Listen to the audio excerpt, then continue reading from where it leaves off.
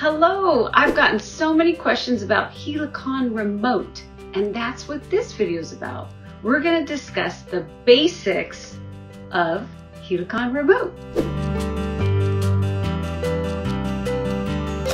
So you're here because you either purchased Helicon Remote or have seen that in Helicon Focus. And I've done 2 videos. You can check them out here if you're interested, on how to focus stack your images. And basically these programs will help you take several images and put them together to make a beautiful in-focused picture. And the reason why we need this type of software is because at this moment that I'm filming this video, our cameras cannot handle a variety of focus areas in the frame. So even in landscape, I've used stacked images to get my foreground, middle ground, and background all in one focused image.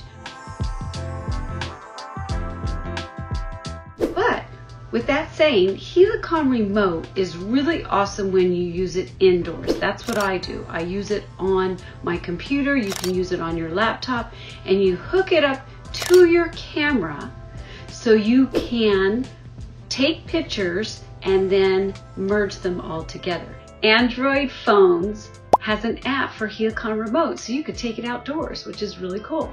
Okay, so before we start, go to the website here and download your free Helicon Remote for 30 days to try it out. We're in Helicon Remote. Woohoo! This is the fun part, but we got to learn everything first before we really start to focus stack and use this remote to get us a beautiful picture. Okay, you guys? So let me just share with you this. So real quick, over here to the right, you can see that my camera is plugged in. This shows me my batteries. It shows that I'm on the exposure mode of manual. It shows that my time is 2 seconds. I am at aperture 8, and you can see that the ISO is 100. And look, as I'm going, you can see that it's like giving you prompts, which is really cool. Now, I don't have anything here. If I had it on aperture priority, then you could change your exposure. That's what evaluated EV means for my Canon, but I'm on manual. So I like to work with manual. You may not. I do recommend that you shoot RAW. Yes, it's bigger, but this way you could process your images. If you don't know how to process, I'll show you how. I've got tons of videos on post-processing with Lightroom, On1, and Photoshop. Let's go to the left. So here you could see the toggle area. So let me just push this toggle area, and that is showing me it's live. I'm going to move it right now.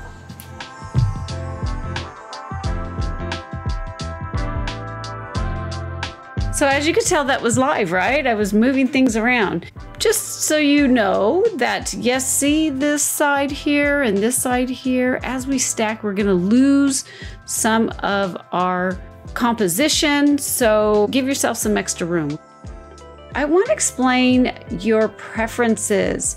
You really should go in the preferences and start paying attention to everything in here. As you learn, you may come back to this area. Learn your shortcut keys are awesome. They're all here. Also, you can use a stack shot. So the stack shot works really good here. You can set this up. Of course, if you screw something up, don't worry about it because you could restore your defaults, no problem. This is self-explanatory. If you have questions, please make sure you ask down below. I check my comments all the time. Okay, so let's go ahead and preview, and you can see histogram is showing me what it's seeing, right? One thing that's nice is being a Canon user is that I can use this depth of field, and once I do that, you could see that I've got this little area right in here in focus. That's the closest part to the lens, and I will explain that a little bit more in a bit, because we're going to use this area where it says focus bracketing This is really cool. And also over here, you can see that this right here, when you click on that, this blue is called focus peaking. And basically what that means is that it is telling me that this is in focus. I'll explain even more in a little bit. And just to say this doesn't work for you, then let's just take it off, okay? And just say you're seeing this and you've looked in your camera, you know this is kind of in focus, but you're not sure. So over here to the left, you've got preview. And if you click down on the arrow, you can see there's a fast preview and there is a regular preview. The fast preview just shoots a real quick JPEG. We'll do that really fast. And there it's showing me that that is in focus right there, right? Another thing that you could do too, if you click the preview, now I'm on a Mac, so whatever software you have as default, it's going to open up in that actual software program. I don't really use it very often because I do it for my full stacks. And then in Helicon Focus, I will then go into my software, but I'm just letting you know you have that. Now over here, you can see barely it says autofocus and it's not highlighted. That's because on my lens, I have it on manual focus. So I'm going to get up right now and change it to have the lens set to focus. On the side of the lens, you can change it and remove it out of manual. Now I have the lens itself in autofocus. And the reason why you want that is because you want Helicon Remote to be able to take charge of your focusing. Self-explanatory, you want to take a picture, you could do that. The start shooting, I will show you this in a second. And then the same with time lapse and Helicon Focus. I'll show you that as we use it. The next step that I want to share with you is now we're going to use the A and the B. This is the closest part to my lens. And I manually adjusted this.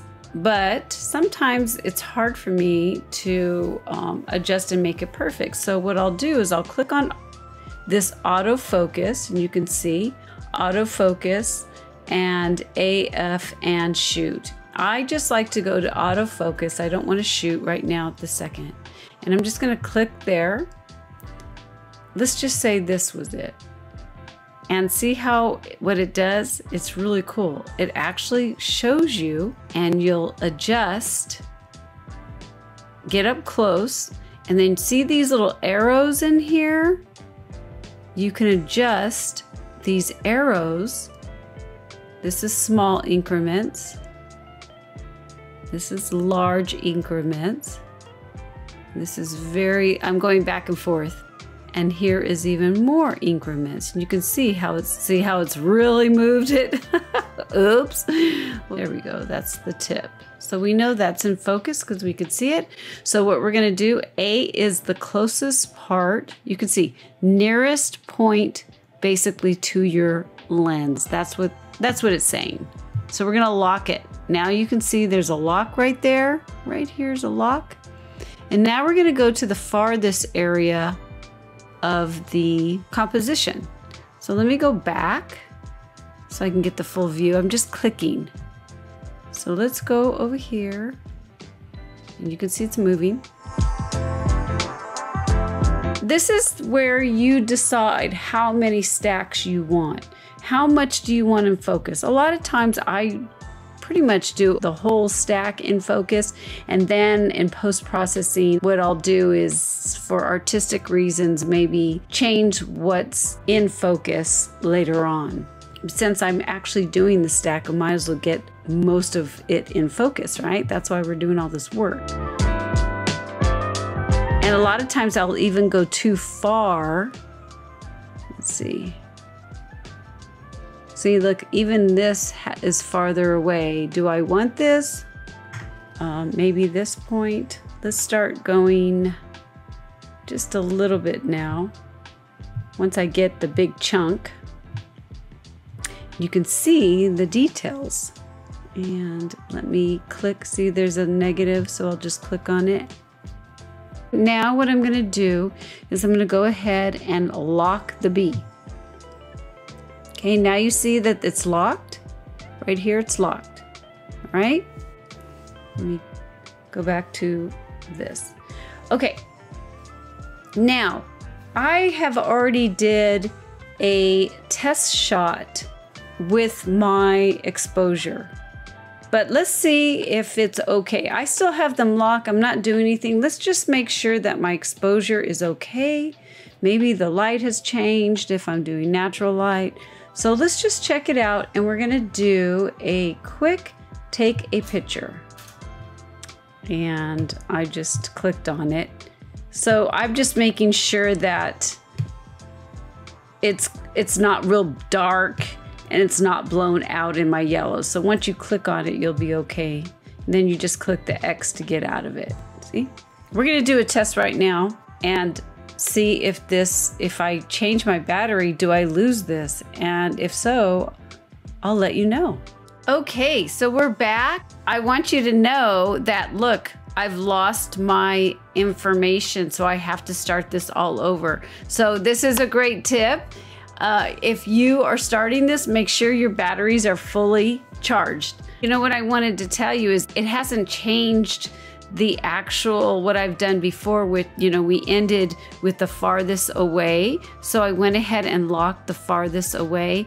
And now I will go ahead, because I already had this, right? I already did all that work. So it doesn't matter if you start with the farthest away or the closest. It's usually easier to start with the closest. So now we'll just go ahead and get to the close area.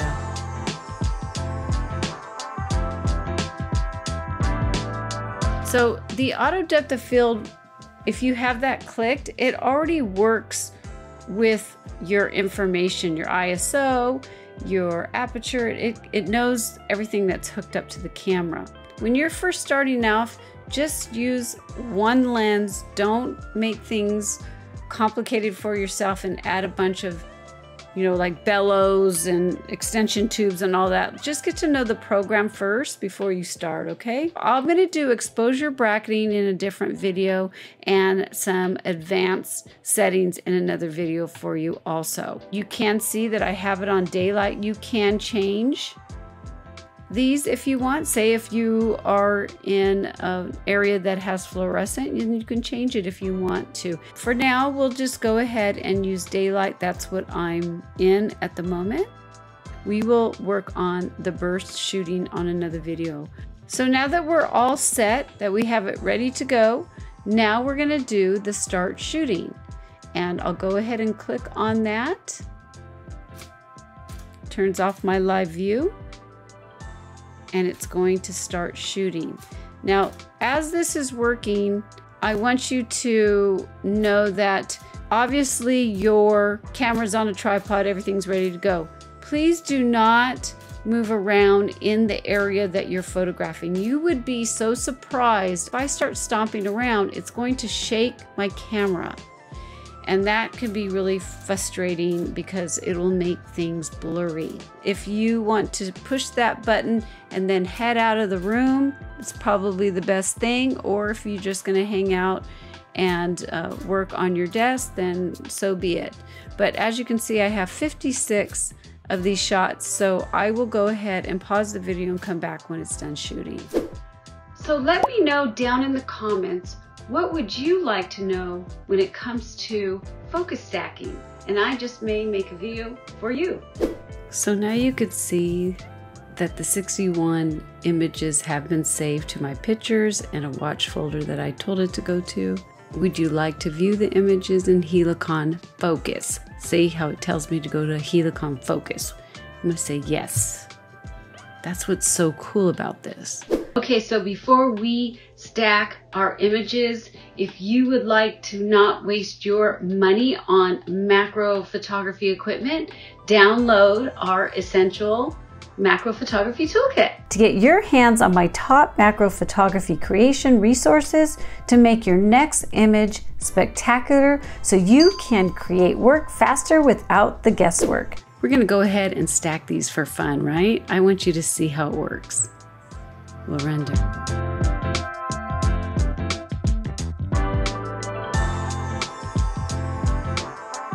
And here you could see the before and after.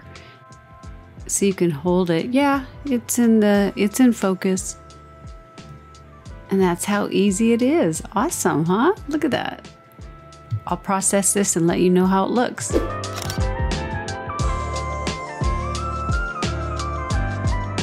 If you subscribe to the channel, then you'll see more videos coming out on Helicon Remote and more advanced techniques.